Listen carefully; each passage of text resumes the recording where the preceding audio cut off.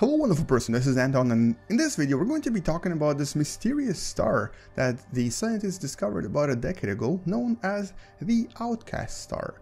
And today I wanted to show you how astronomers were able to figure out the history of our own galaxy, the Milky Way, by just looking at that one particular star. Let's talk about this, and welcome to What the Math.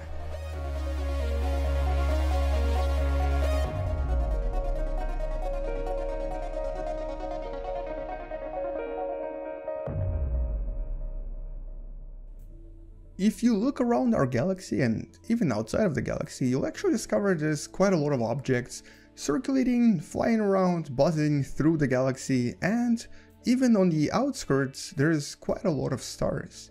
But sometimes the scientists discover a lonely star that doesn't really make any sense. And this is kind of what happened back in 2007 when we discovered this star that is unofficially known as the Outcast.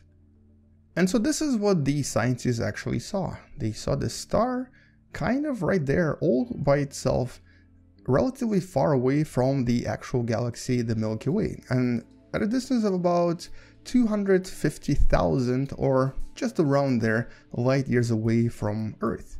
Now that's actually pretty far. It's basically kind of like putting it into the intergalactic space.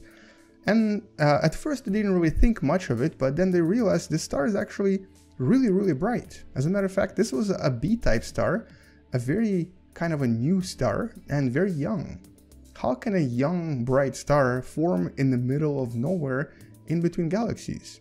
And so they started to kind of observe it a little bit more, and what they discovered was, well, in some way groundbreaking, but also kind of obvious. This star escaped from the Milky Way galaxy, and it was moving at a speed of about 709 kilometers per second. It's one of the fastest stars we've discovered so far, and as you can imagine, it was actually moving away from the Sagittarius A star and also away from our galaxy. I'm going to try to see if I can demonstrate this here, although it's relatively difficult to see without making this really slow. So here we go, it's kind of slowly moving away from the galaxy. Now, why is this important and why is this actually interesting? Well, first of all, because it's a young star, it had to form somewhere where young stars form, basically a star nursery. But there are no star nurseries in this region.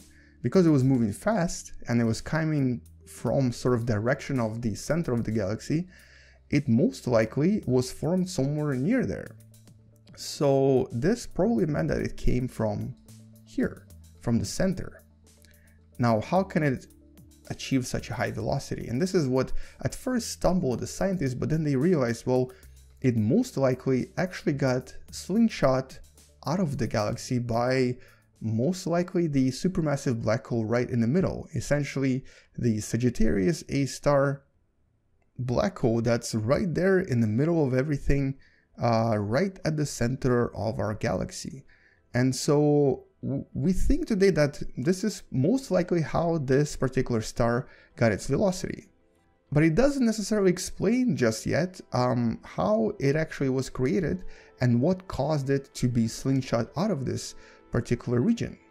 And so after many years of analysis and basically interpretation of various results, the scientists actually discovered not just how the star was slingshot out of the system, but also that at the time of the creation of the star, it's very likely that many new stars were formed in the same region. So in other words, they actually discovered a little bit more about the center of our galaxy that they didn't really know before. So first of all, because this was a relatively brand new star, it was only about 300 million years old, and also because it probably took it about 100 million years to get to this location from the center, it suggested that pretty much almost after its creation, something happened to it and it got kicked out. It also needs a partner. In other words, this kind of needs to be a binary system where two stars orbit around one another, and then one of them actually gets swallowed by the black hole while the other escapes. And because it already had quite a lot of velocity before the escape, it essentially gives the Outcast Star, that's going to escape relatively soon, such a huge boost of velocity that it slingshots out of this region of space at just a fraction of the speed of light.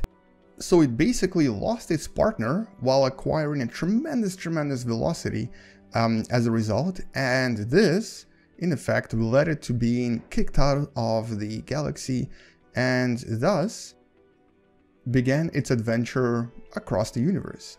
Now, it may not actually have that partner, but it does make a lot more sense from the sort of slingshot maneuver perspective if there was something else that it was orbiting.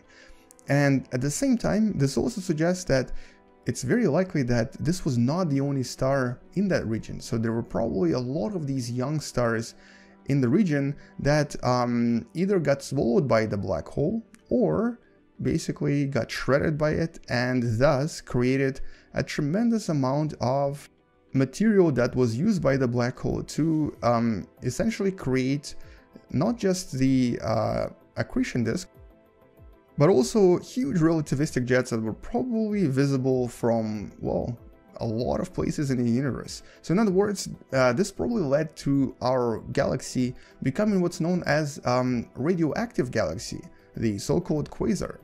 Now, at the same time, this also implies that there were quite a lot of these bright new stars formed very close to the central region of the black hole, and it also implies that there was a star nursery in that region. So in other words, just by looking at this lonely outcast star that was kicked out of our galaxy about 100 million years ago, these scientists, by analyzing its age, by analyzing its speed, were able to predict what may have happened, very likely happened, around the supermassive black hole, around the center of our galaxy, about 100 million years ago.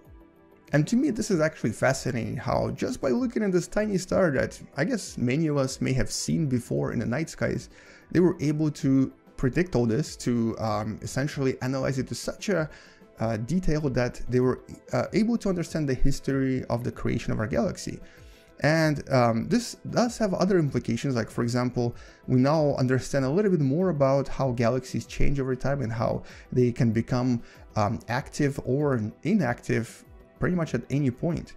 But what we still don't understand is why is that these stars were even created to begin with, and what caused this sudden explosion of new stars being formed around 100 million to 300 million years ago. And on the other hand, this also essentially created this new type of star that we have now discovered about 20 of them, known as hypervelocity stars. And very recently, the 3D analysis of the nearby region of our galaxy basically suggested that of all of the hypervelocity stars we discovered, basically stars that are moving really fast, way faster than they should be moving, a vast majority of them is actually entering our galaxy, not exiting it. In other words, these stars were probably kicked out in a very similar fashion from their galaxies and are now entering the Milky Way. And so we can actually study these stars to try to discover what's actually happening in those galaxies super far away from us. And in some sense, this is actually a brilliant discovery, but in some other sense, it also kind of makes you realize how galaxies actually exchange stars at all times. And this also may imply that if some of those stars have life around them, this is how galaxies can exchange life. Well, that's of course a speculation for now, because all we really know about these hypervelocity stars is that they do have different mechanisms of being kicked out of their proper galaxies, and also that they do have quite a lot of questions they'll be able to answer in the next few decades.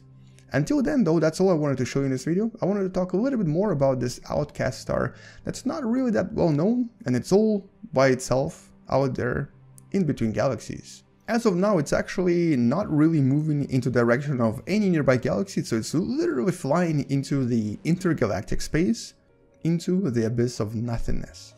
And that's kind of where we're headed right now as well. Anyway, thank you for watching, hopefully you enjoyed this video, and subscribe if you still haven't, and maybe even support this channel on Patreon because it does help me a lot. I'll see you guys tomorrow, space out, and as always, bye bye.